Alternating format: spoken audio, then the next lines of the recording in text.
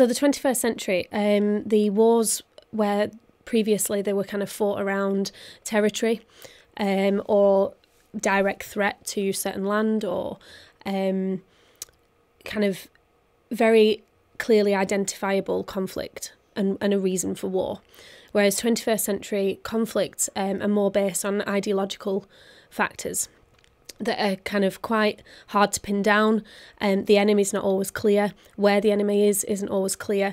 And the kind of these more recent conflicts, they've really spilled over into society, really. So where previous wars were confined to certain areas, that's no longer the case. So when you leave war, particularly like Afghanistan and Iraq, the war on terror isn't just in Afghanistan. It's not just in Iraq.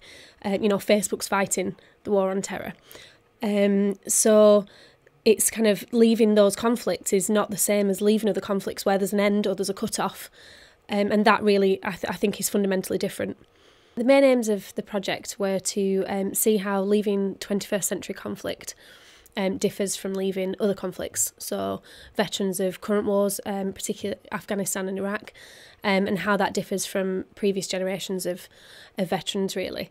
And I'm particularly interested in identity, in reintegration processes and transition, and really the complex nature of that, and particularly for those that we don't consider to be problematic. So for those that we kind of, that don't fit the constructions of veteran or victim or offender. And so to kind of unpick those invisible voices, really, that's the aim of my project. My participants haven't necessarily been involved in the criminal justice system, or we don't know prior to interviewing them that they've been in the criminal justice system. Whereas a lot of other research is focused on those that are criminal or have been criminal, or that are obviously victims, particularly around post-traumatic stress disorder. So my research really tries to kind of bring that into criminology, where there's that aspect of we're not quite sure where this person fits as such. So they're not clearly identifiable in either kind of camp, really, of victim or offender. And so the insights that can bring to criminology is those transition processes, kind of unpacking the complex nature of that. What makes a successful transition, or what makes the difference between somebody kind of becoming involved in the criminal justice system or not. So hopefully that kind of unpacking that will be part of my research, really. In terms of more widely in terms of military studies, again, I think my research draws out the kind of cultural aspects of what it means to be ex-forces, and how that, for a successfully transitioned person, what that looks like, what Civvy Street looks like for that person, whether the kind of military can be positive. And I think that's often where we, as academics, we all, criminologists I should say, we look at often problematic individuals, whereas actually there can be lots of positives that come from military service, and those transitions, unpacking that, I think is a really worthwhile thing for military studies, and to kind of work out what's going on, especially around social networks and things like that, and how people use support or not. Combat capital is a concept that I'm currently developing. It's probably important to just very briefly mention what I mean by capital.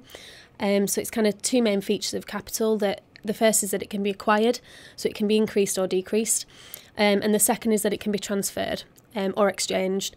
Often we think about in terms of money, so for goods and services, or we can increase or decrease our bank balance.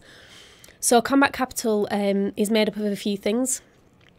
Social, cultural and physical capital, as well as military experience, training, skills and knowledge.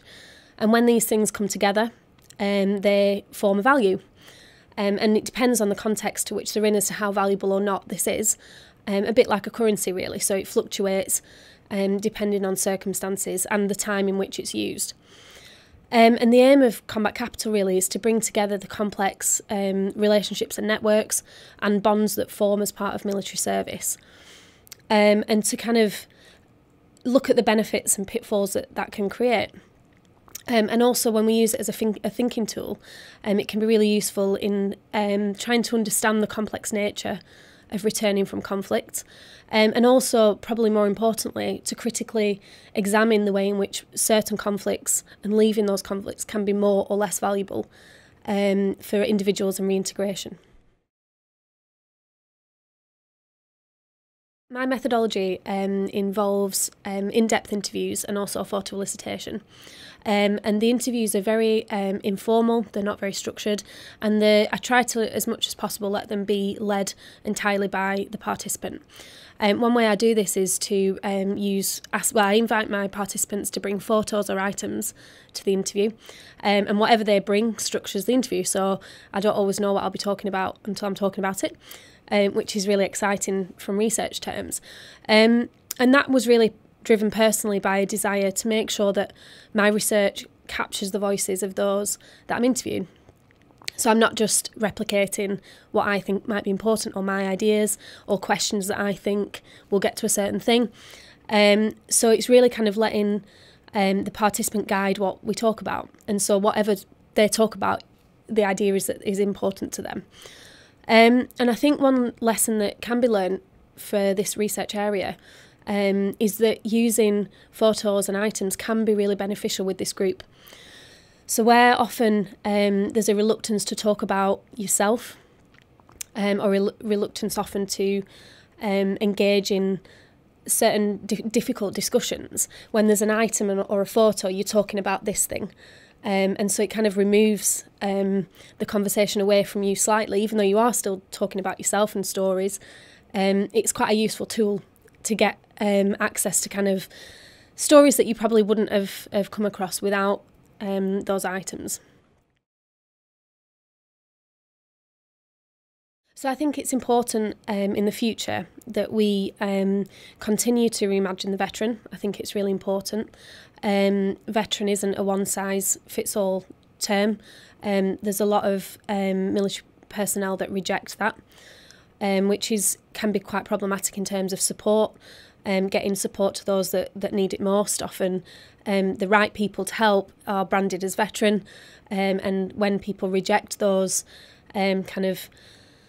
what comes along with that, so pride, honour, heroicism, when people reject that, that can be a barrier to help and support. So I think that's important. I also think it's important, particularly within criminology, to remember that when we're looking at a veteran offender, there's a life before their military.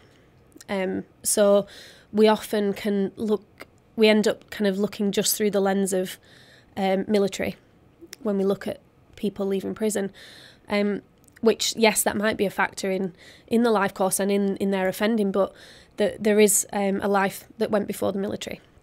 So I think it's important to remember that this is it's an important part of people's life, but it is a part of somebody's life. It's not their entire life. So I think that's something to be aware of, I think, moving forward. And also looking at the positives that military service can bring, and to try and really be critical, I think, about the impact that we as a society have on that transition and how accepting or not we are of those characteristics, if you will, or culture, as well as being aware to, as researchers, particularly criminologists, to not let the violence become banal, to not let it become normal. So things that used to kind of shock me at the start of my research, now I don't think about it. So that's just something that I've heard before. It's not shocking, and that in itself is quite shocking. That we very quickly, even within a couple of months, become normalised to the violence, really. So I think that's something that is very important, that we remember that these are very unique kind of exposures to violence that aren't always, to us they're not normal, but to the people that are doing it, they can be normal.